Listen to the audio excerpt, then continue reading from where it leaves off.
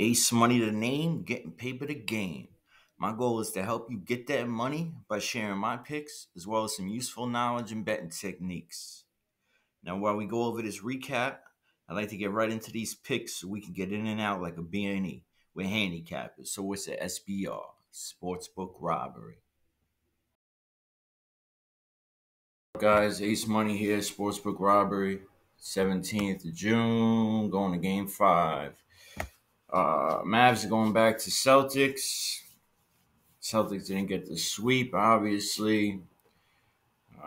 Had off games. Very hard to beat a team 4 times in a row. I kind of thought they would, but they didn't. Lines opened up. Big difference this game than last game. We got Mavs at +7. Over under 209.5. And Mavs with the underdogs at +230. Celtics opened at -285. Lines dropped a little, stayed the same. You can find them at +6.5 across the board. Over under went up a little, 210, 210.5.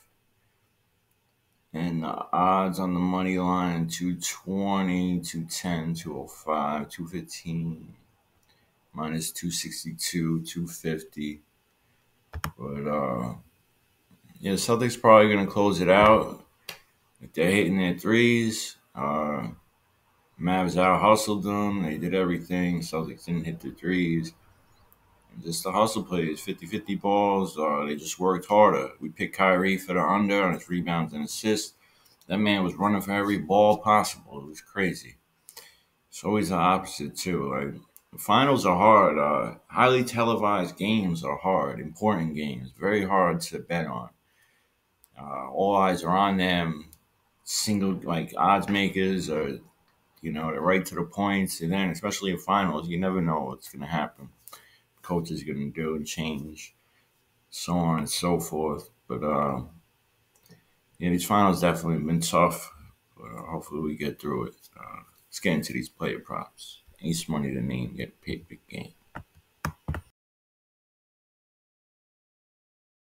-105. I played it on DraftKings -110.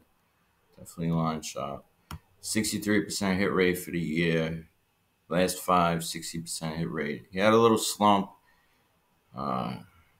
20 games ago for a while, but he seemed to come out of it these last couple games. Played a lot of minutes last game because the blowout, but he's on that second line, and coach always gives him a shot. I like his points and rebounds. I couldn't get it right now. The DraftKings had it, then they took it away at 7.5. If you could find it, take it. Rather that, the best play altogether. But I also played his rebounds over 2.5 at +120, 124. So he's gone over this as well. Pretty good. Last 5 games, 60%. Head-to-head, 63%. And for the year, 60%. So you don't get a lot of minutes, but he gets enough. 15 minutes or so. Like I said, last game he got a lot more because of the blowout. But he's out there, he's hustling, shooting for them loose balls and 50-50s, and he's doing his job. And I expect the Celtics to really perform today. So we got Sam Hauser on his 3-pointers over 1.5, and on his rebounds over 2.5. But if you could find his points plus rebounds at 7.5, I would take that.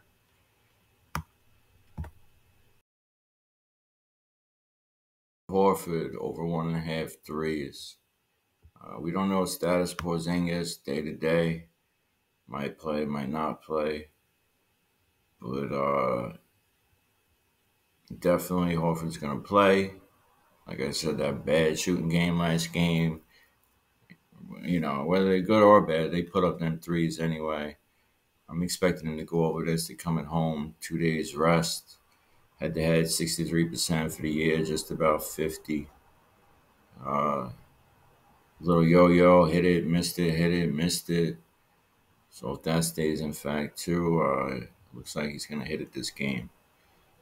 But even without that up and down, I think he's going to hit it. They need him to hit it. Horford, 1.5 threes.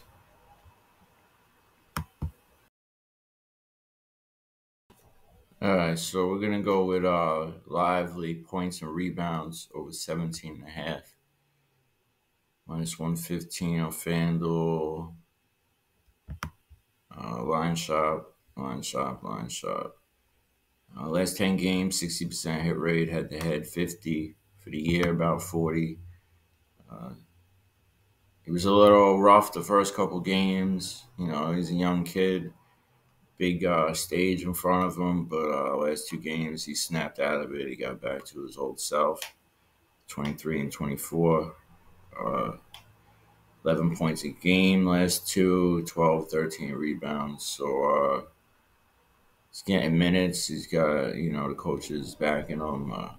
Snapped out of it and he's playing well. So we'll give him a shot. He should be out there and he should be able to go over this. Points and rebounds over 17.5. Derek left.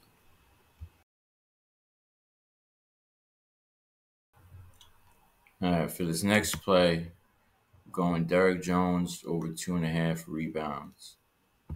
Even money. Definitely line shop. Got it like minus 15, 115 other places.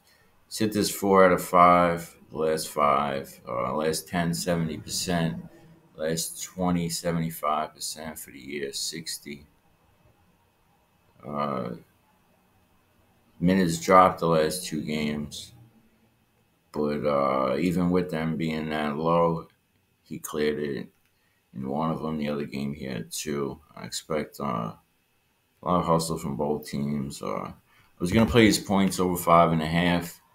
He did clear it one game at Boston, the first two, but kind of decided to stay away from it.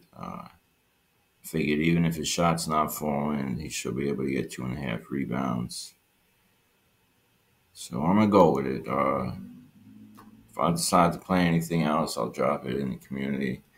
But Derek Jones over 2.5 rebounds.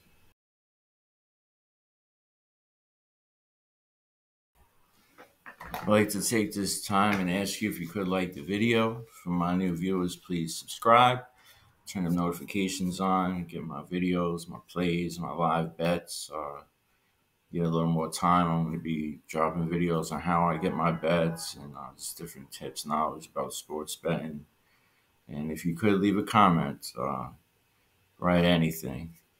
The comments and the likes help get the video shared. It helps get them on that main page so people see them. And yeah, so I appreciate everyone. Thank you. Look out for them live bets. A lot of these lines are high, and during the game they'll come down. And I'll drop them in there. All right, so we're going PJ Washington rebounds over 5.5. I think I played this last game and he shit the bed. He only had 2. Expecting for that not to happen again. Last 10 games, 60. Last 20, 60. Head to head, 50. For the year, just about 60%. Expecting just to have his normal game.